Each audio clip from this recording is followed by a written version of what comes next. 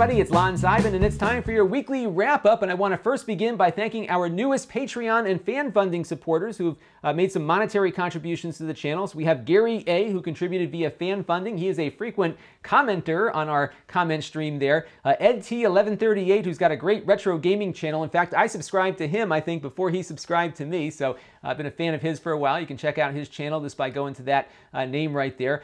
Nicholas Staubrand and Randall Adams also contributed via Patreon too, and your support is greatly appreciated. I changed the end card on all of my videos to list out the monthly Patreon supporters. I'm going to change that list at the beginning of every month. So if you contributed after October 1st, you'll be showing up on the November videos. So thank you all for your contributions. They do help out the channel quite a bit. We did look at a lot of stuff this week. We had the new Amazon Fire TV. We also had the Google Chromecast audio. We took a look at a new tablet from Lenovo.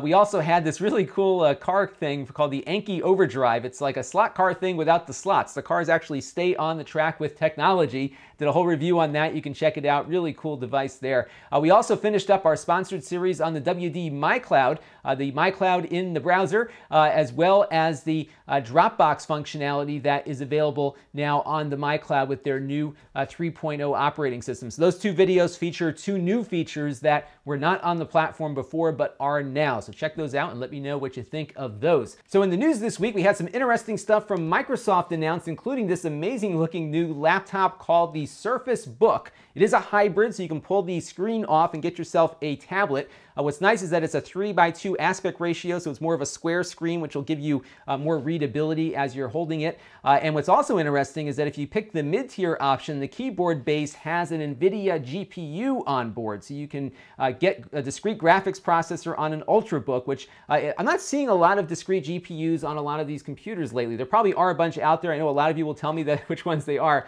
but I haven't seen it in a lot of the Ultrabooks that have come my way lately, so it's nice to see that. You do have to go above the base configuration though to get that GPU, so you're looking at probably about $2,000 after shipping and tax and everything to get one of these with that. It'll have an i5 processor at that price, and the top end price is about $2,700 or so. So this lines up with the MacBook Pro in pricing, but it is a really neat looking Windows computer. I'm going to get one actually into the channel to review, so when it gets here I will definitely put it through its paces. I'm really intrigued by this. Also, what a design on this. I don't think you can find a laptop with a discrete GPU that is as thin or as cool looking as this one is. So we'll get it in here and put it through its paces, and I think it might become my primary Windows computer after all is said and done. I have both platforms here because I have to test everything, and I really do use both platforms quite a bit.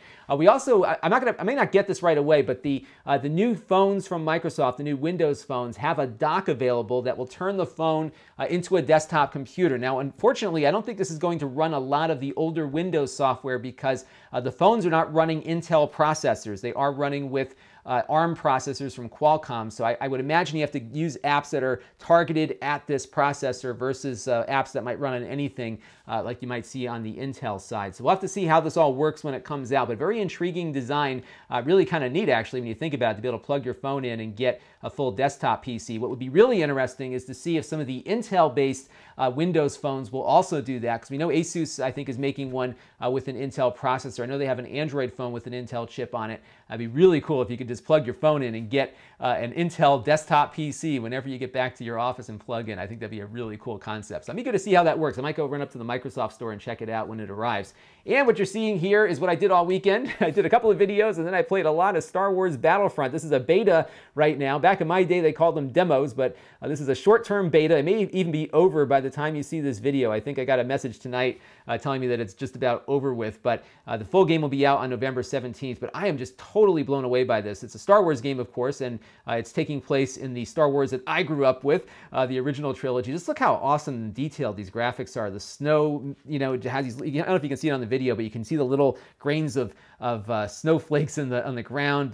People leave footprints. You can see just the capes on these stormtroopers kind of flowing, behind them. It's just amazing just what they've put together here, even for the beta. I've been just totally blown away by what's going on in this game, and I am really eager to buy the full version. What's nice too for me is that this is something you can just pop in, play for 20 minutes, and go about the rest of your day. So it's not a huge commitment, but it can be if you want to level up and everything. But amazing game. Definitely check it out when it comes out. Maybe we'll have a game night where we'll all go into the same server room and play Star Wars Battlefront together. I think that'd be pretty cool. So this week we got a bunch of stuff coming up. I've got a backpack to check out. This is from DJI. It's their hard shell backpack for protecting your drone. I have that one shot. That should be out soon. You can buy now a $60 tablet at Walmart. So we saw the $50 Amazon tablet. This is the $60 Windows Walmart tablet. It runs the full version of Windows. Bay Trail processor. I'm putting Windows 10 on it as we speak, and once that is done, I'll get my usual array of test stuff on there and play around with it a little bit. So neat price point. Not the best display on it though, but you'll see more when I get it out on this table for the full review. I am going to try to get that Kensington dock done finally. I'm leaving it in the wrap-up until I get it done because I do want to check that out. I just haven't, all this cool stuff has been coming in, and it unfortunately knocks docks out of contention sometimes, so they get bumped. I also got a neat PC in from, I think this is the ECS group, the people that made that Leva Mini X PC we looked at about a year ago. This is their new one that runs with a Core M processor. This is without question the fastest fanless PC I have tried. It's got a Core M processor built in. If you check out some of my Core M reviews that I've done, which I'll link in the master playlist above, this will perform pretty much where most of those Core M laptops we looked at perform. So it's going to cost a little bit more, but you're going to get some awesome performance out of here. It doesn't have a discrete GPU, so you're still with the Intel graphics, but it is a really fast processing machine. So I think you'll like that for office work and some of the stuff related to that. So pretty cool there. And we got a big monstrosity from Toshiba. This is one of those big like 15 or 16 inch, 17 inch laptops that has the number pad on it. So it's a big laptop from Toshiba. It's under $1,000, but it's running with an i7 processor, but the display is rather low resolution. So they put a lot into the processing horsepower, not so much into the display, but we will put it through its paces and see how it compares out there. But it looks like a nice machine that you might see at Best Buy or something like that. So we'll be putting that one on the table here. And if you want to help the channel, you can go to Lon.TV/Patreon and make a monthly contribution to the channel. We also have fan funding set up at Lon.TV, so you can help the channel in two different ways. Those funds go towards paying for, or helping me to pay for the things that I buy on the channel, review, and then resell. Now that fund does not go to the expensive toys like the Microsoft book thing that I'm buying. That's not what this fund is used for. It is used for things like the Transmart PC we looked at last week, or the Walmart tablet that we'll be looking at next week. I'm buying those things. I'm reselling them at a loss, usually through my store at Lon.TV/store. So if you go on that address, I usually post the things that I have reviewed, and I sell them for less than what I bought them for because they are used items, and I don't want to, I obviously can't sell them for full price once they've been opened and played with. So check out the store, or if you want to help contribute, those are some ways you can help the channel out, because I really do like grabbing these inexpensive items to review, and when you buy enough of them, it kind of adds up. And a lot of manufacturers don't like sending out review loaners of these products because they're not big profit makers for them.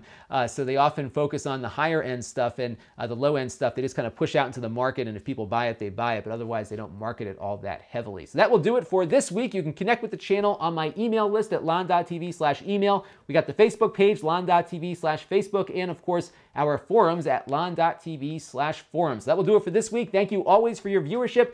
Please keep those questions and comments coming. Leave them below. Send me an email, lon@lon.tv, or visit the Facebook page. This is Lon Seidman. Thanks for watching. This channel is brought to you by the generosity of my Patreon supporters. If you find the channel helpful, you too can contribute for as little as $1 a month. Visit Lon.TV/Patreon to learn more.